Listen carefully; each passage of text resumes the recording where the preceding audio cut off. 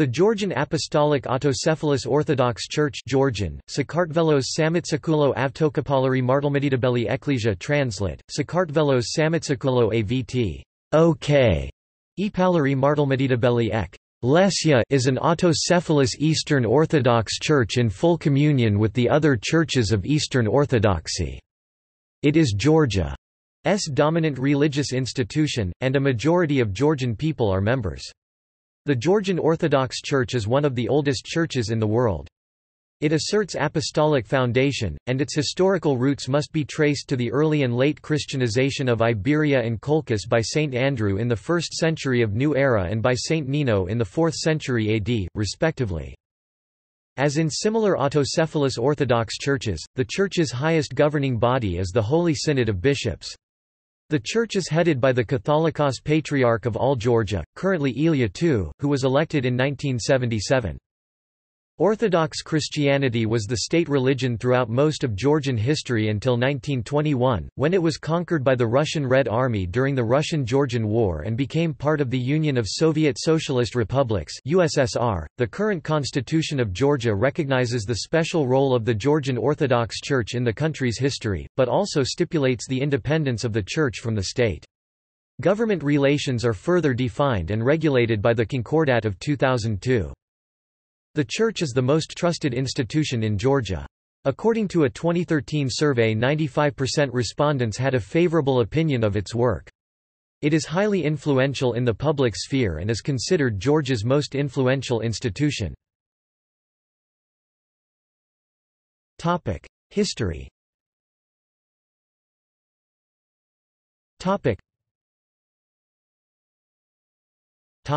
Origins.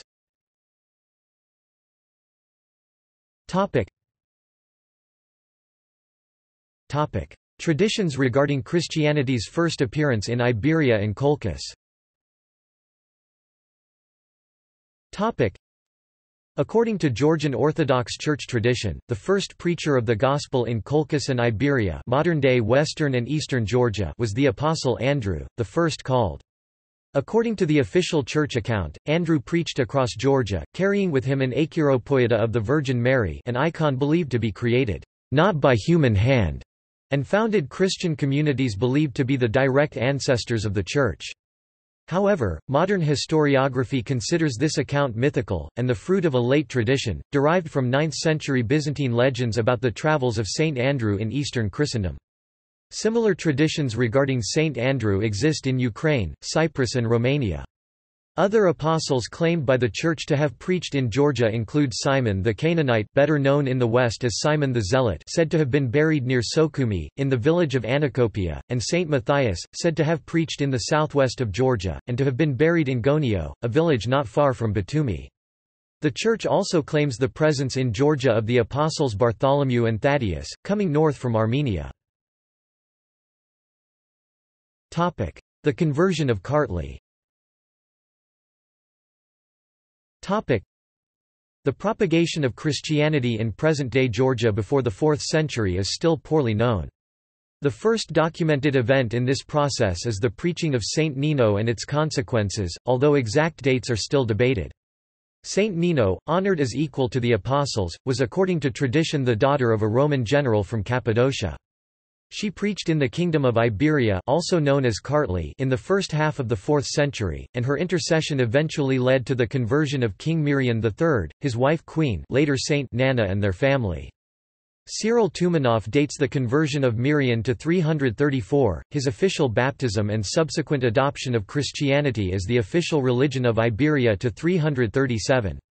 From the 1st centuries CE, the cult of Mithras, pagan beliefs, and Zoroastrianism were commonly practiced in Georgia.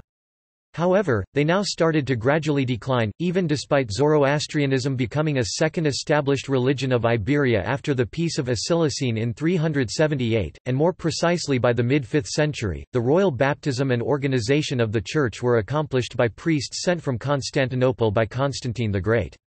Conversion of the people of Kartli proceeded quickly in the plains, but pagan beliefs long subsisted in mountain regions. The Western Kingdom of Egrisi was politically and culturally distinct from Kartli at that time, and culturally more integrated into the Roman Empire. Some of its cities already had bishops by the time of the First Council of Nicaea 325. Topic: Expansion and transformation of the Church. Topic: The conversion of Kartli marked only the beginnings of the formation of the Georgian Orthodox Church. In the next centuries, different processes took place that shaped the Church, and gave it, by the beginning of the 11th century, the main characteristics that it has retained until now. Those processes concern the institutional status of the Church inside Eastern Christianity, its evolution into a national church with authority over all of Georgia, and the dogmatic evolution of the Church. The long path to autocephaly. In the 4th and 5th centuries, the Church of Kartli was strictly subordinate to the Apostolic See of Antioch. All bishops were consecrated in Antioch before being sent to Iberia. Around 480, in a step towards autocephaly, the Patriarch of Antioch Peter the Fuller elevated the Bishop of Mts Keta to the rank of Catholicos of Kartli with the approval, or at the instigation, of the Byzantine Emperor Zeno. The Church remained subordinate to the Antioch Church. The Catholicos could appoint local bishops, but until the 740s, his own election had to be confirmed by the Synod of the Church of Antioch, and even after the 8th century, annual payments were made to the Church of Antioch. In 1010, the Catholicos of Kartli was elevated to the honor of Patriarch. From then on, the premier hierarch of the Georgian Orthodox Church carried the official title of Catholicos Patriarch of all Georgia. Territorial expansion and birth of a national church. At the beginnings of the church history, what is now Georgia was not unified yet politically, and would not be until the beginnings of the 11th century. The western half of the country, mostly constituted of the Kingdom of Lazica, or Egrisi, was under much stronger influence of the Byzantine Empire than eastern Kartli, where Byzantine, Armenian and Persian influences coexisted. Such division was reflected in major differences in the development of Christianity. In the east, from the conversion of Mirian, the Church developed under the protection of the kings of Iberia, or Kartli. A major factor in the development of the Church in Kartli was the introduction of the Georgian alphabet. The impulse for a script adapted to the language of the local people stemmed from efforts to evangelize the population. A similar dynamic led to the creation of the Armenian alphabet. The exact origin of the script is still debated, but must have happened in the second half of the 4th century or the early 5th century. The introduction of monasticism, and its tremendous development, in Kartli in the 6th century encouraged both foreign cultural inputs and the development of local written works. From that moment, together with translations of the Bible, ecclesiastical literature in Georgian was produced in Kartli, most prominently biographies of saints, such as the Martyrdom of the Holy Queen Shushanik and the Martyrdom of Saint Abo. Many of the saints from the first centuries of the Church were not ethnic Georgians. Shushanik was an Armenian princess, Abo an Arab, showing that the Church had not yet acquired a strictly national character. This changed only during the 7th century, after the wide political and cultural changes brought about by the Muslim conquests.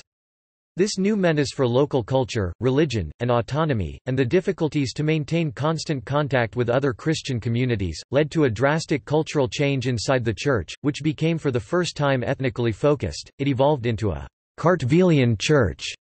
The bishops and Catholicos were now all ethnic Georgians, as were the saints whose lives were written from that period. In the western half of Georgia, ancient Colchis, which had remained under stronger Roman influence, local churches were under jurisdiction of the Patriarchate of Constantinople, and were culturally and linguistically Hellenistic. Bishops from the port cities took part in ecumenical councils, from the Council of Nicaea 325 together with those from the Byzantine territories. From the 6th century, those churches, whose language remained Greek, were headed by a metropolitan in Phasais. The integration of the Black Sea coastal regions into what came to be known as Georgia was a long process. A first step came with the Arab invasions of the 7th and 8th centuries, which mostly affected Kartli. Refugees, among them noblemen such as Archil of Kakheti, took shelter in the west, either in Abkhazia or Dauklarjeti, and brought there their culture. Such movements led to the progressive merge of Western and Eastern churches under the latter, as Byzantine power decreased and doctrinal differences disappeared. The Western Church broke away from Constantinople and recognized the authority of the Catholicos of Mt. Keta by the end of the 9th century. Political unification under the Bagrationi dynasty consolidated this evolution. By the end of the 10th century, in a single, unified Kingdom of Georgia, there would be a unified Georgian Church. Relations with the Armenian and Byzantine churches. During the first centuries of Christianity, the South Caucasus was culturally much more united than in later periods, and constant interactions between what would become the Georgian and Armenian churches shaped both of them. The Armenian Church was founded 2 decades earlier, and was during the 4th century larger and more influential than the church in Kartli. As such, it exerted strong influence in the early doctrine of the Church. The influence of the Church of Jerusalem was also strong, especially in liturgy. The Georgian-Armenian ecclesial relationship would be tested after the Council of Chalcedon 451, whose Christological conclusions were rejected by the Armenian Church and important portions of the Church of Antioch, as well as the Coptic Church based in Alexandria. At first, the Catholicoi of Kartli chose the anti-Chalcedonian camp together with the Armenians, even though diversity of opinions was always present among the clergy, and tolerated by the hierarchy. The king of Kartli, Vakhtang Gorgasali, who sought an alliance with Byzantium against the Persians, accepted the Henoticon, a compromise put forward by the Byzantine Emperor Zeno in 482. Such conciliation was attempted again at the First Council of Dvin in 506, and the status quo was preserved during the 6th century. Around 600 however, tensions flared between the Armenian Apostolic Church and the Church in Kartli, as the Armenian Church attempted to assert prominence in the Caucasus, in both hierarchical and doctrinal matters, whereas the Catholicos of Mt. Keta, Kyrian I, leaned towards the Byzantine, Chalcedonian side of the debate, as Kartli was once again seeking imperial support against the Sassanid Empire, who had abolished the kingdom in 580. The Third Council of Dvin, in 607, sanctioned the rupture with the Armenian Church. The following centuries confirmed the Byzantine orientation of the Georgian Church, and its estrangement from the Armenian Church. Confessional disputes remained impossible to overcome, and were a staple of theological literature in both areas. The integration of Western and Eastern Georgian churches from the 9th century also sealed the orthodox nature of the Georgian Church, as Byzantine liturgy and cultural forms spread to the detriment of traditional Oriental practice. The Church during the Golden Age of Georgia.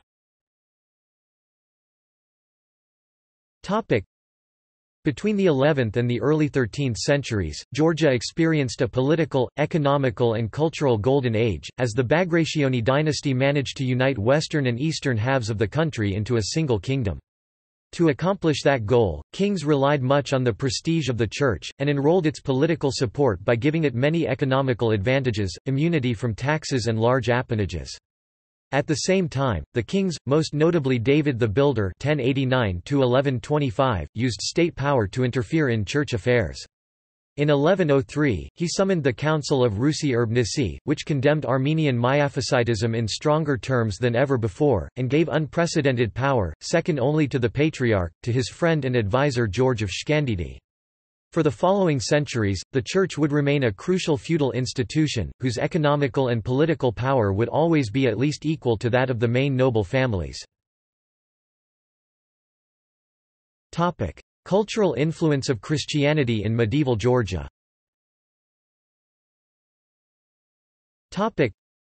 During the Middle Ages, Christianity was the central element of Georgian culture.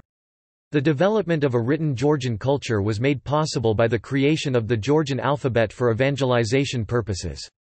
Monasticism played a major role in the following cultural transformation. It started in Georgia in the 6th century, when Assyrian ascetic monks, known as the 13 Assyrian Fathers, settled in Kartli and founded a series of monasteries, most notably David Gareha. They were soon joined by local monks, which led to the creation of significant works of hagiographic literature in Georgian, such as the Life of Saint Nino and the Martyrdom of the Holy Queen Shushanik. The Golden Age of Georgian monasticism lasted from the 9th to the 11th century. During that period, Georgian monasteries were founded outside the country, most notably on Mount Sinai, Mount Athos, the Iviron Monastery, where the Theotokos Iverskaya icon is still located, and in Palestine. The most prominent figure in the history of Georgian monasticism is judged to be Gregory of Konsta (759–861), who founded numerous communities in Dauklarjeti. Specific forms of art were developed in Georgia for religious purposes. Among them, calligraphy, polyphonic church singing, cloisonné enamel icons, such as the Kakuli triptych, and the Georgian cross-dome style of architecture, which characterizes most medieval Georgian churches. The most celebrated examples of Georgian religious architecture of the time include the Gelati Monastery and Bagrati Cathedral in Kutaisi, the Akalto Monastery Complex and Academy, and the Svetitskaveli Cathedral in Mts Keta. Outstanding Georgian representatives of Christian culture include Peter the Iberian Petra Iberieli, 5th century, Euthymius of Athos EKV time Atonli, 955-1028, George of Athos Georgi Atonli, 1009–1065, Arsen Ekelteli 11th century, and Ephraim Mt Sire, 11th century. Philosophy flourished between the 11th and 13th century, especially at the Academy of Gelati Monastery, where Owain Petritsi attempted a synthesis of Christian, Aristotelian and Neoplatonic thought. The division of the Church 13th–18th centuries.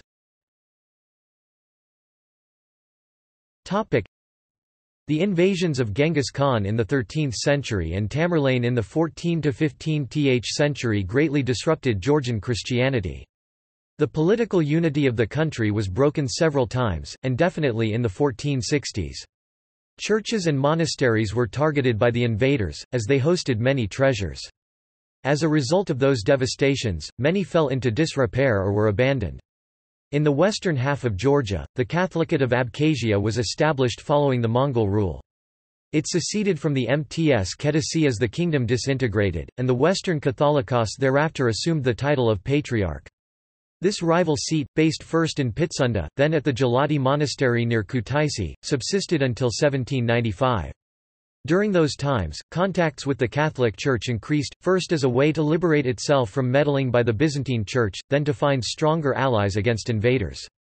Between 1328 and the early 16th century, a Catholic bishop had his see in Tbilisi to foster those contacts. However, formal reunion with Rome never happened, and the Church remained faithful to Eastern Orthodoxy. In the next centuries, Georgia, weakened and fragmented, fell under the domination of the Ottoman and successive Persian, Safavid, Afsharid, and Qajar empires. Mostly, the Ottomans ruled the west of the country, the Persians the east, while generally allowing autonomous Georgian kingdoms to subsist under their control. With the fall of Constantinople in 1453, Georgian Christians had lost their traditional recourse against Muslims, and were left to themselves. New martyrs were canonized by the Church after each invasion, most notably Queen Ketevan of Kakheti, who was tortured to death in 1624 for refusing to renounce Christianity on the orders of Abbas I of Persia, Shah Abbas. Not all members of the royal families of Kartli and Kakheti were so faithful to the Church, though. Many of them, to gain Persian favor, and win the throne over their brothers, converted to Islam, or feigned to, such as David XI of Kartli Dad Khan. Other noblemen, such as Sultan Saba Orbeliani, left the weakened local church for Catholicism, as missionaries were bringing the printing press and Western culture to Georgia around 1700. Only the emergence of a strong Orthodox power, the Russian Empire, could reinforce during the 18th century the status and prestige of the Church among the elites, and the shared orthodoxy was a potent factor in the calls for Russian intervention in the Caucasus, to liberate Georgia from Muslim domination. The Church under Russian and Soviet rule.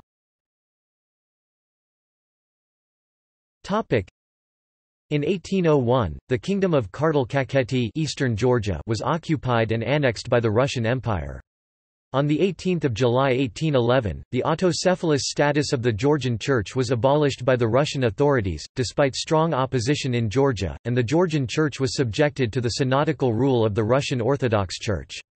From 1817, the metropolitan bishop, or exarch, in charge of the church was an ethnic Russian, with no knowledge of the Georgian language and culture.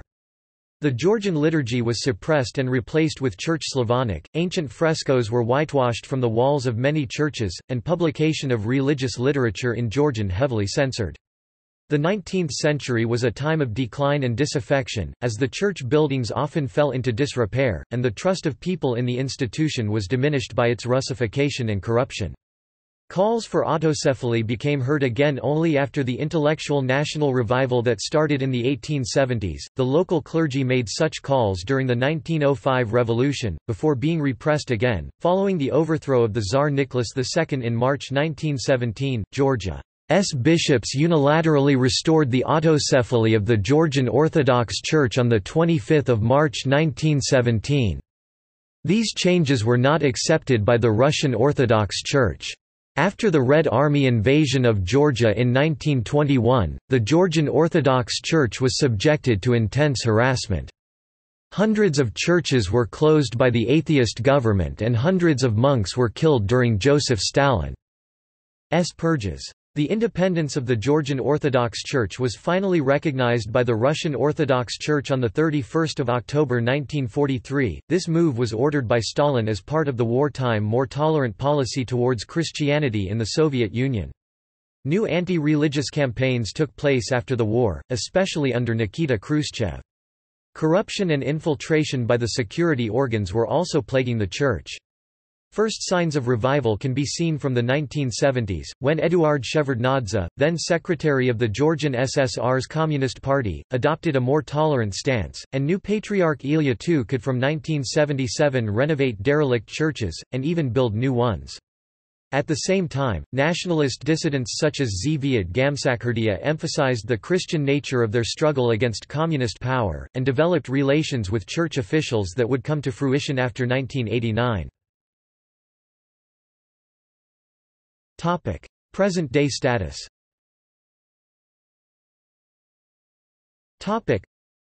On 3 March 1990, the Patriarch of Constantinople recognized and approved the autocephaly of the Georgian Orthodox Church, which had in practice been exercised or at least claimed since the 5th century, as well as the patriarchal honor of the Catholicos. Georgia's subsequent independence in 1991 saw a major revival in the fortunes of the Georgian Orthodox Church. The special role of the Church in the history of the country is recognized in the Article 9 of the Constitution of Georgia. Its status and relations with the state were further defined in the Constitutional Agreement, or Concordat, signed by President of Georgia Eduard Shevardnadze and Patriarch Ilya II on 14 October 2002. The Concordat notably recognizes church ownership of all churches and monasteries, and grants it a special consultative role in government, especially in matters of education. Many churches and monasteries have been rebuilt or renovated since independence, often with help from the state or wealthy individuals. The Church has enjoyed good relations with all three presidents of Georgia since independence was restored. However, tensions subsist within the Church itself regarding its participation in the ecumenical movement, which Patriarch Ilya II had endorsed. He served as head of the World Council of Churches between 1977 and 1983. Opposition to ecumenism was fueled by fears of massive proselytizing by Protestant denominations in Georgia. In 1997, faced with open dissension from leading monks, Ilya II rescinded church participation in international ecumenical organizations, though he stopped short of denouncing ecumenism as heresy. Opposition against Protestant missionary activity has remained strong in contemporary Georgia, and even led to episodes of violence. Separatism in Abkhazia has also affected the Church. The Eparchy of Sukhumi, regrouping Abkhaz clergy, proclaimed in 2009 its secession from the Georgian Orthodox Church to form a new Abkhazian Orthodox Church. This move remained, however, unrecognized by any other Orthodox authorities, including the Russian Orthodox Church. The relations with the neighboring Armenian Apostolic Church have also been uneasy since independence, notably due to various conflicts about church ownership in both countries. 83.9% of Georgia's population identified themselves as Orthodox in the 2002 census. In 2002, it was reported that there were 35 eparchies dioceses and about 600 churches within the Georgian Orthodox Church, served by 730 priests. The Georgian Orthodox Church has around 3,600,000 members within Georgia. No sources attempt to count members among the Georgian diaspora. Topic: Structure. Topic: Holy Synod. Topic: The Georgian Orthodox Church is managed by the Holy Synod, headed by the Catholicos Patriarch of all Georgia. The Holy Synod is the collective body of bishops of the Church. In addition to the Patriarch, the Synod comprises 38 members, including 25 metropolitan bishops, 5 archbishops and 7 simple bishops. As of 2012, the following bishops are members of the Holy Synod, in such hierarchical order. Metropolitan of Kutaisi and Gelati, Kallistratus Margalitashvili. Metropolitan of Chiachura and Sachikari, Daniel Dadishvili. Metropolitan of Western Europe, Abraham Garmalia. Metropolitan of Tianeti and P. Shavkevsareti, Tadeos Iramashvili. Metropolitan of Manglisi and Salka, Anania Japarides. Metropolitan of Margveti and Ubc, Vakhtang Akvladani. Metropolitan of Silkani and Dusheti, Zosimus Shioshvili. Metropolitan of Kibuli and Terjola, Georgi Shalomberides.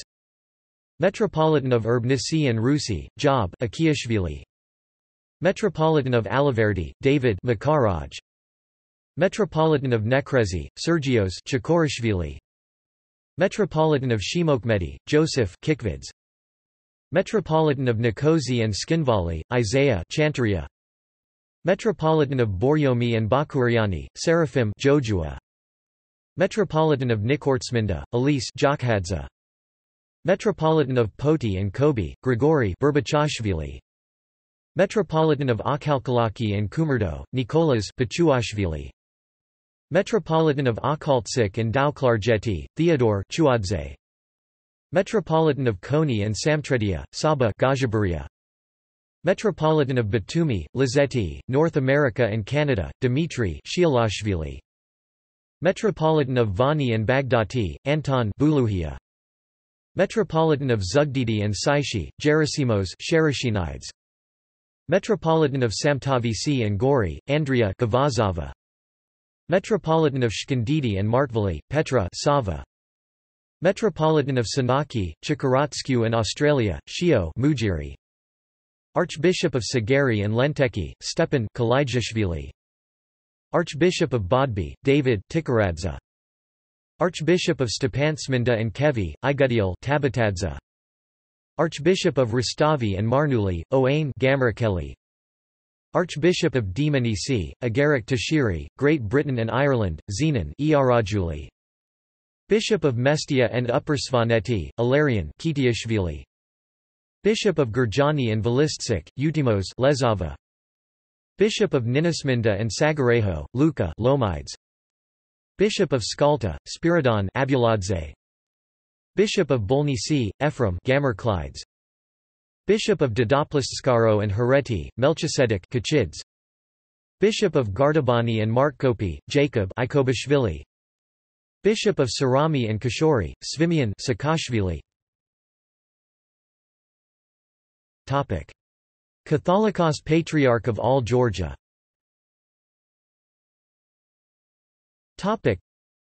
The first head bishop of the Georgia Church to carry the title of Patriarch was Melchizedek I 1010–1033. Since 1977, Ilya II, born in 1933, has served as the Catholicos Patriarch of all Georgia and Archbishop of Mts Kedah and Tbilisi. Here is a list of the Catholicos Patriarchs since the Church restored autocephaly in 1917: Kyrian II (1917–1918), Leonid (1918–1921), Ambrose (1921–1927), Christophorus III (1927–1932), Callistratus (1932–1952), Melchizedek III (1952–1960), Ephraim II (1960–1972), David V (1972–1977), Ilya II (1977–present). See also Secularism and irreligion in Georgia. Christianity in Georgia. Culture of Georgia. Georgian Byzantine Rite Catholics, Georgian Catholic Church, Georgian churches in Armenia. Religion in Georgia. References. Works cited. Rapp, Stephen H., Jr. 2007. Georgian Christianity. The Blackwell Companion to Eastern Christianity. John Wiley & Sons. pp. 137–155. ISBN 978-1-4443-3361-9. Retrieved the 11th of May 2012. Gerdza Lides, Tamara 2011. Georgia, Patriarchal Orthodox Church of. In John Anthony McGuckin. The Encyclopedia of Eastern Orthodox Christianity. John Wiley & Sons. pp. 264–275. ISBN 978-1-4051-8539-4. Retrieved 13 May 2012. Magaloblishvili, Tamila 1998. Ancient Christianity in the Caucasus. Psychology Press. ISBN 978-0-7007-0633-4. Retrieved 20 May 2012. Tumanov, Cyril 1963. Iberia between Chosroid and Bagratid rule. Studies in Christian Caucasian History. Georgetown UP. Retrieved 30 June 2012. External links.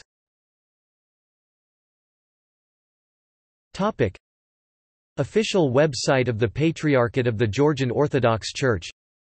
Georgian language website regarding Georgian Orthodoxy. Georgian Orthodox Church, Encyclopaedia Britannica. Georgian Orthodox Churches in USA. Article on the Georgian Orthodox Church by Ronald Roberson on the CNEWA website.